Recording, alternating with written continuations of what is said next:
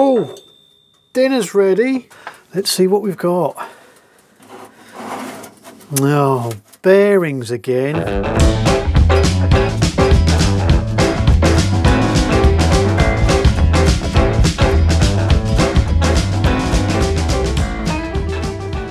Hello and welcome to Tweed's Garage, where in this episode I'm continuing with the rebuild of my 1939 Excelsior Universal fitted with its Villiers 9D engine. No, I can't do any Riley yet because look at the state of my bench. It is absolutely stuffed full with Villiers innards. So I've got to put that together first, then we'll get back on the Riley. Promise. So what have we been doing this week? Well, we've been sort of doing the little, if you saw the last video, you'll know that I found a couple of faults that needed repairing before I put the engine back together. So this video contains those. If you didn't see the last video, shame on you, but you can go back and find it. And there is a playlist as well on the Villiers and the Riley. If you've missed some Riley stuff, I'll put a link down for the Riley compilation of woes, errors and rebuild stuff. Yeah, so let's get down to what we've been doing this time. So the first repair I had to do was on the kickstart shaft. Try saying that when you're drunk. It had a crack in it that was running through it, and also it was sort of badly worn where the pawl sits in position. So the kickstart shaft needed welding up. It had the crack running through it. So what I'd done was clamped it in the vise to close the crack up a bit because it had opened up. And with that clamped down, I ran a Dremel with a small grinding disc through the crack just to go down into the base metal a bit to be able to fill it up with new weld. So with that ground out, it was a case of firing up the TIG welder and running a bead along the crack to weld it back up together.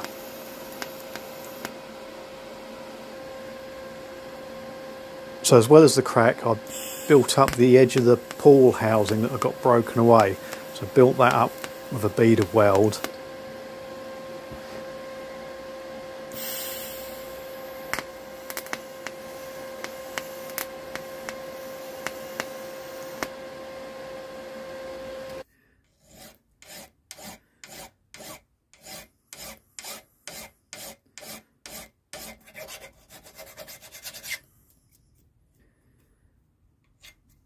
And then because the weld had sort of pulled down into the hole where the kickstart pawl goes, I put it on the mill and run a carbide cutter down into that hole to clean it up, to clean the weld up.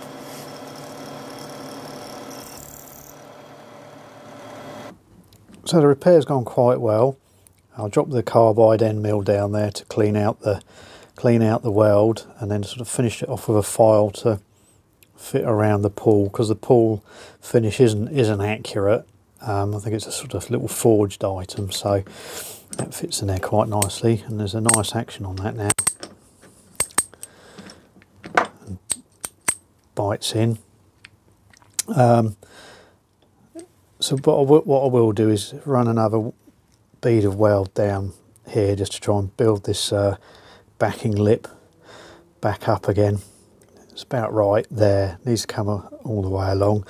And then what has come out when welding it, yeah, you can see it, the crack, although it wasn't visible before where I welded it, you can see the crack spreads right round there. So what I'm going to do is grind it a little bit further out, maybe put a little hole in the end of the crack and then weld that back up and finish it off, and we should be done.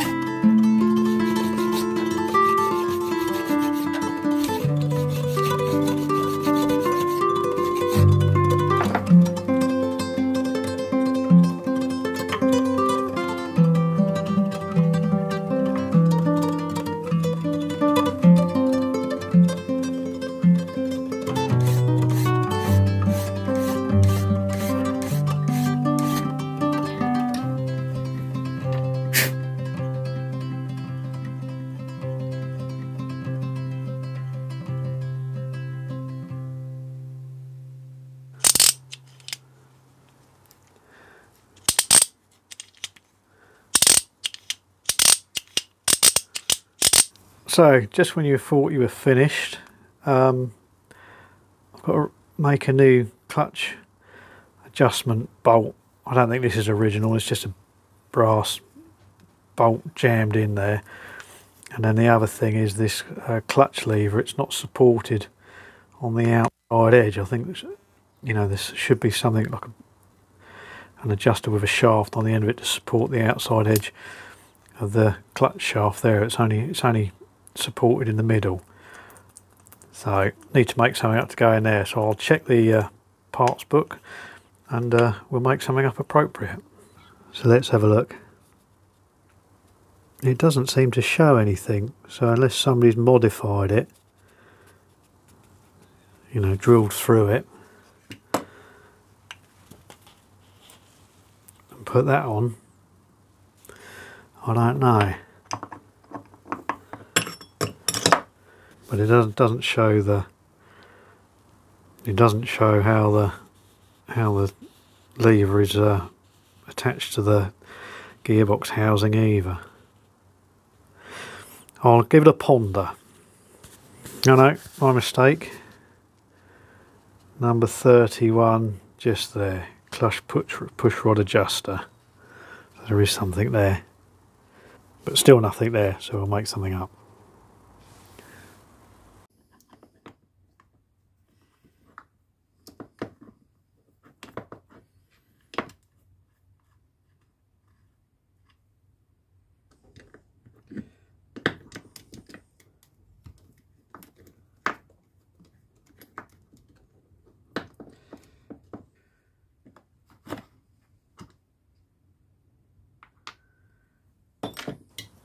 With the clutch arm removed, it was obvious there was a lot of wear on it around the pivot hole where the pin went through. So to remedy this, I broke the MIG welder out and proceeded to weld up the sort of inside of the holes to make a base, and then I could turn the arm up the other way and from the top fill the hole from the bottom up.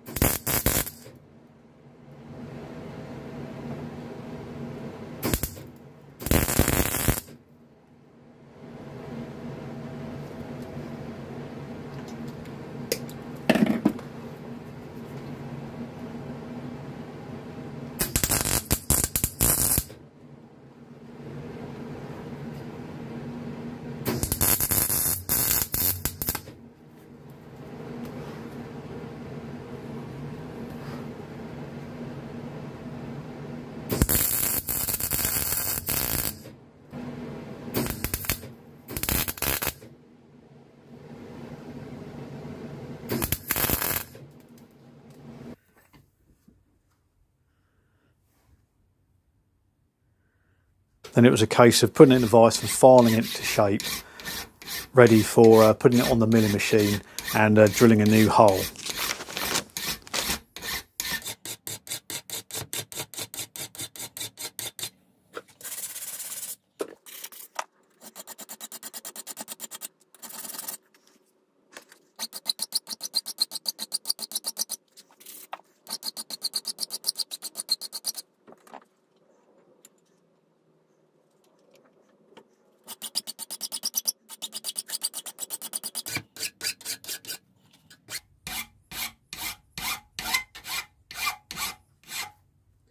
With the arm filed to shape, I held it up against the gearbox casing and marked the position of the hole through the arm, because the casting is sort of not very uniform. I had sort of guessed sort of roughly where the hole went through.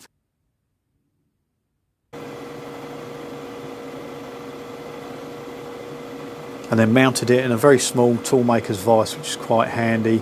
It allowed me to adjust it one angle and then clamped it in the milling vise, and that gave me another angle of movement as well to try and get it lined up as best I could.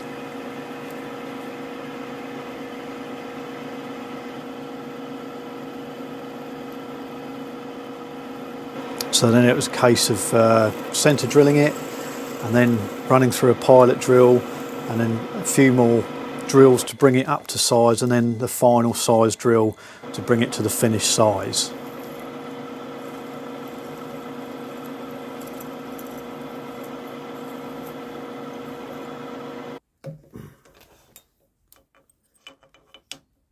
So I needed to make a new pivot pin, and I had some steel stock that was the right diameter.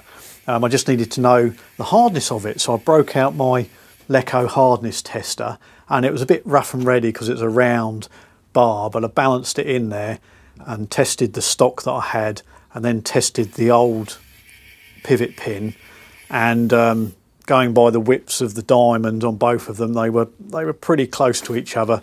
So I suspect they're about the same hardness. If anything, the new rod was slightly harder than the old. So I then proceeded to turn up a new rod.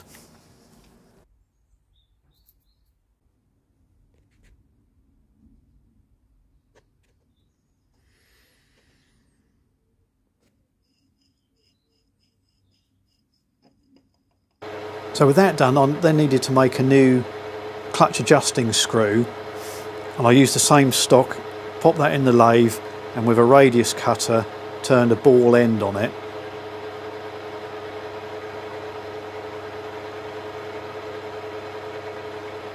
It's quite a good way of turning a ball end. If you've got a few radius cutters, just mount them in the lathe tool holders so that they're horizontal with the workpiece, and just use the one cutting edge and just sort of gently plunge cut it in and towards the piece. And as long as you take it slowly and plenty of lubrication, you can turn a nice ball end quite easily.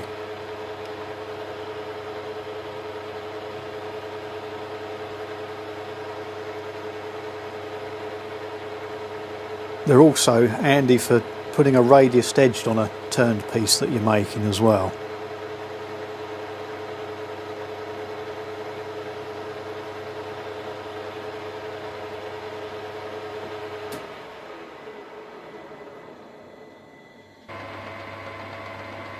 And then turned it down clearance size for the thread that was going on it.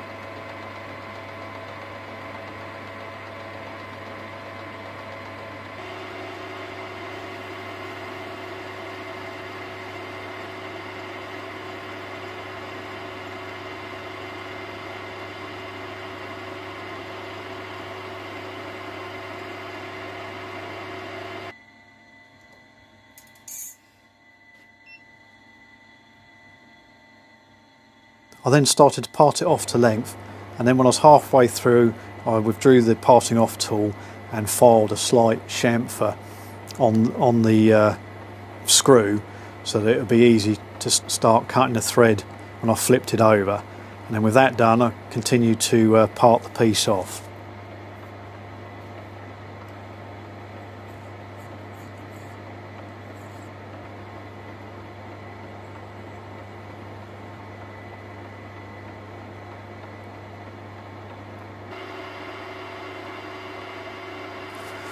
Part was then flipped over, faced off, then the thread was cut with a 1/4 inch BSF die.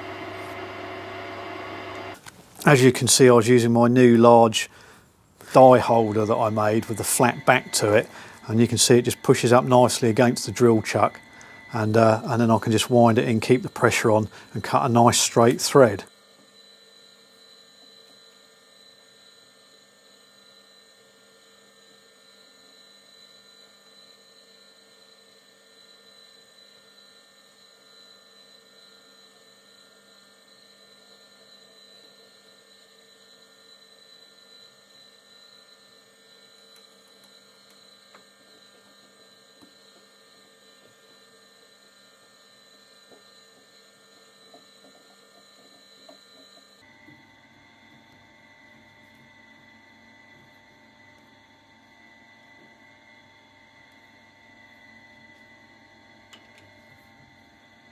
So all that was needed to finish the adjusting screw was a slot in the end for a screwdriver. So I popped it into the milling machine and cut a slot with a slotting saw.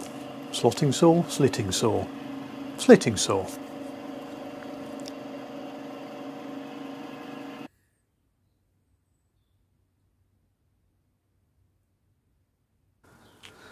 And I also turned up 2 nuts from a piece of hex stock that I had as well, because the one nut was missing and the other was a sort of modern one.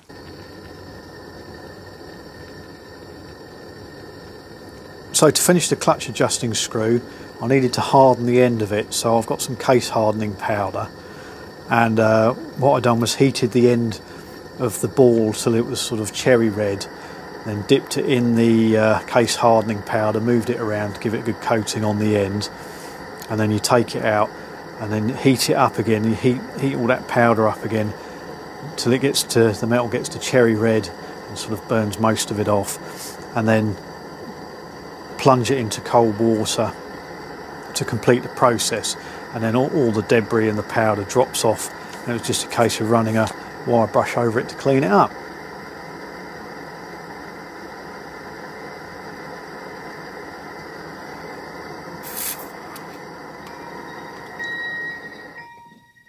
Hold your breath. Make a wish. Count to 3. Come with me and we'll see Mr. Tweed build his first crankshaft. Okay, so we've got it resting on there through the hole in the middle to for the crankshaft to go through, but also there's a bit of a raised area here we've got to avoid, so I want to rest on this flat bit here and flat bit at the back. And I've applied a bit of thick oil just to help proceedings and avoid galling. But I'm going to need a rag.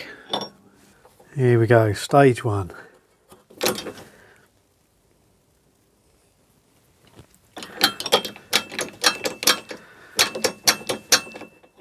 Oh, let's change that to this one.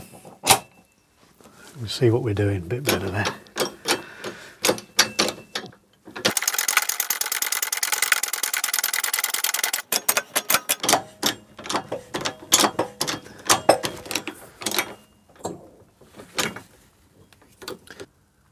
Seems to be a bit of an air gap around the bottom.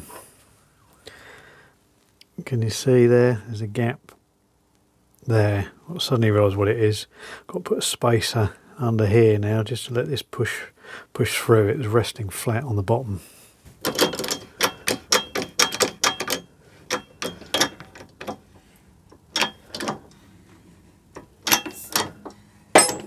There we go. Homeward bound.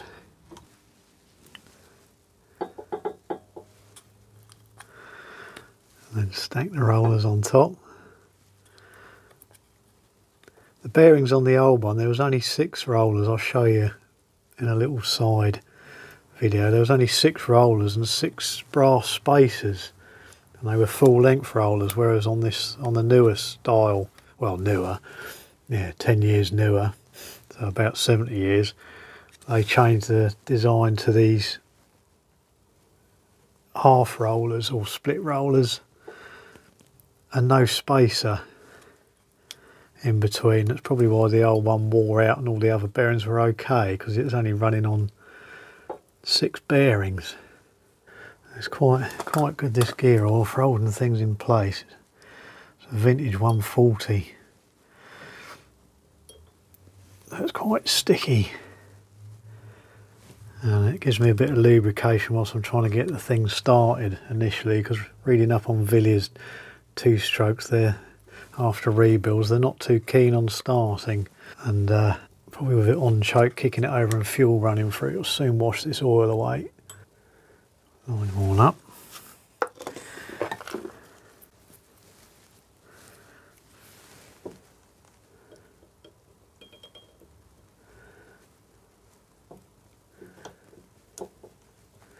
There we go.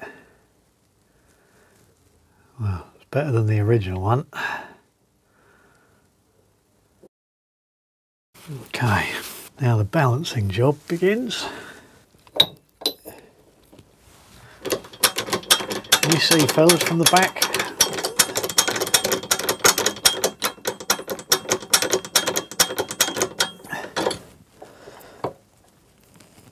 And the next thing I've got to check is the flywheels. How am I going to get round there?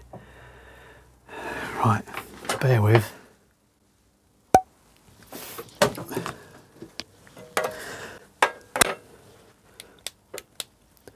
I did scribe the flywheel before I took it apart, so hopefully we can get it fairly close.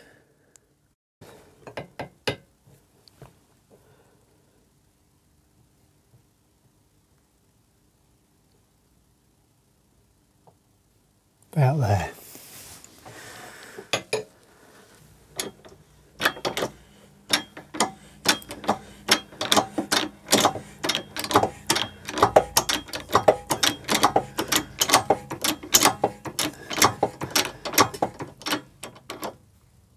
And again, we just need to clear the crank pin to push it all the way home. Right, fingers crossed.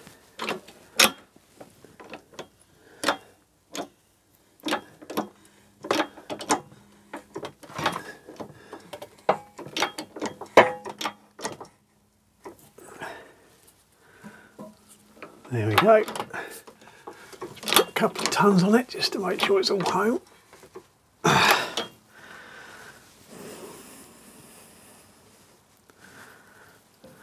There we go. No side to side slop and no up and down slop.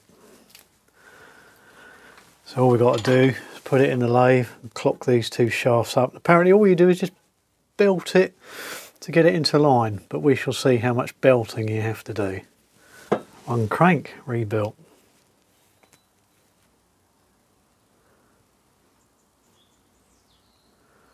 So I'll set the clocks up, and it was way out. It was about 0.25 of a millimetre, and it needs to be 0.03 of a millimetre run out between the two. So not wanting to look an idiot, I did give it a bit of a clunk, take it off and give it a bit of a clunk, but it has brought the reading down a bit. So we're 0.7 that side, sorry, 0.07 that side, 0.03 that side. So inspect one side. So we'll give it another bang off the camera. We're just basically doing is holding, rather than damaging the clocks and risking it, you can see where the copper witness mark is there, just giving it, holding this side and just giving it a bang in my hand sort of thing. And that does seem to move it round.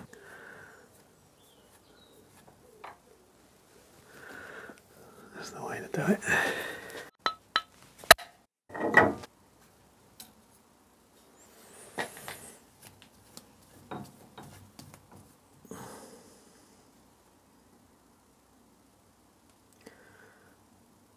There you go, I'll just carry on playing around with that, see if we can get it any better.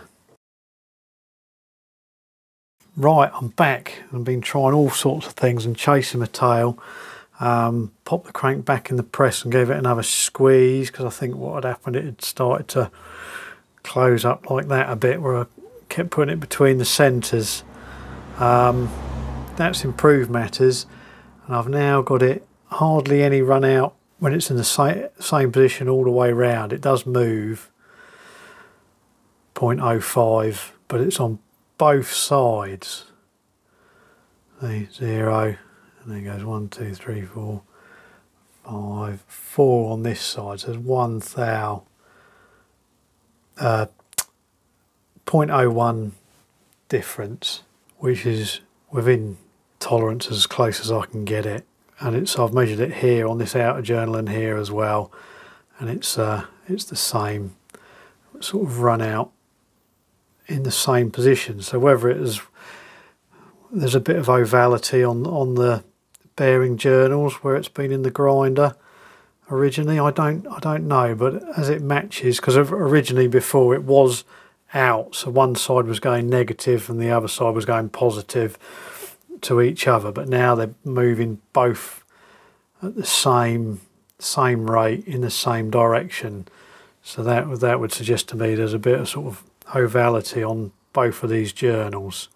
So I'm going to take that as best as I can do it, and I've spent about 3 hours doing it, so I think we're about there. So now I've got the crankshaft pushed back together and clocked in. It's time to put the bearings back on. So I've got a plain one to go on here, and then I was going to use the two lip seals, one on this side and one on the outer edge on this side. Pick out the inner lip so the oil can get to it, leave the outer lip so it helps with the crankcase sealing.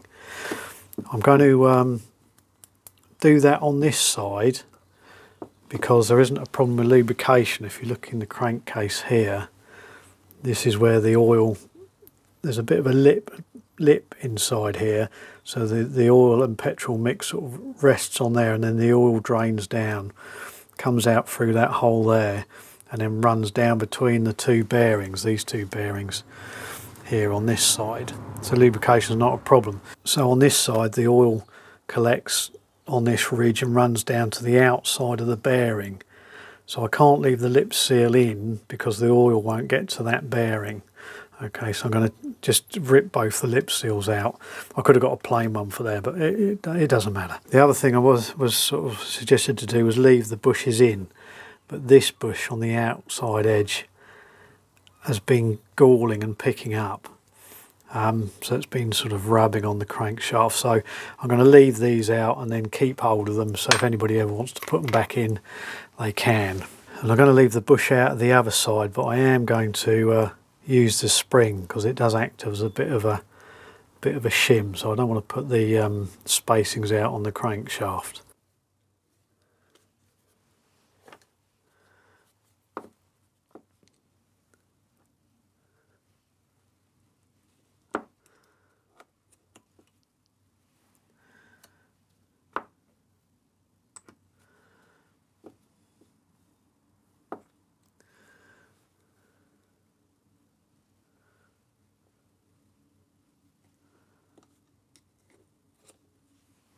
So that pair for that side, and that one for there.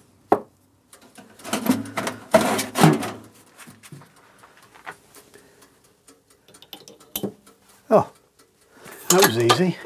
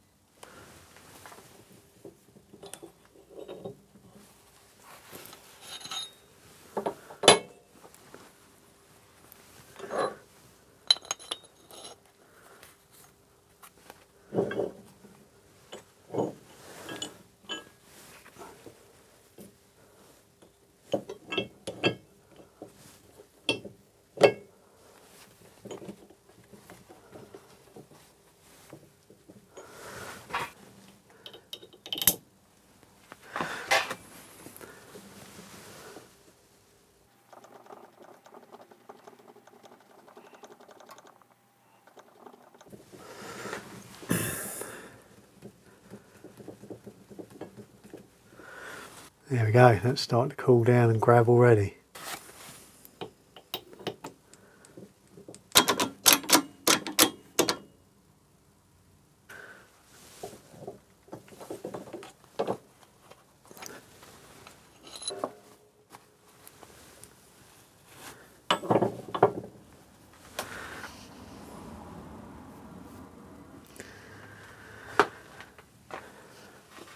So those bearings dropped on lovely, just a little bit of heat, about 120 degrees for sort of 5–10 minutes, and on they popped rather than sort of straining trying to get them on with a press. That's all ready to start reassembling the cases. So there you go, we've corrected all those faults that the engine's picked up over all those years, and so it's just time to put it back together, but time's getting on a bit, so I'll see you in the next video. Right, cheerio.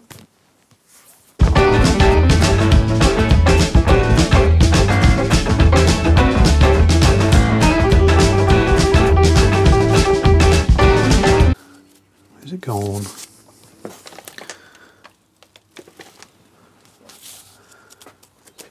Oh, where's it gone? Oh, over there.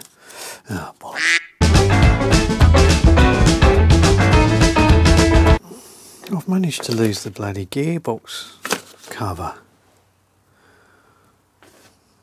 Oh, there it is.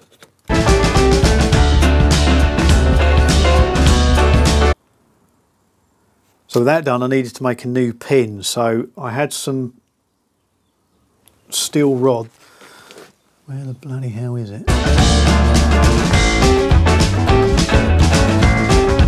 Progress is being made, fly.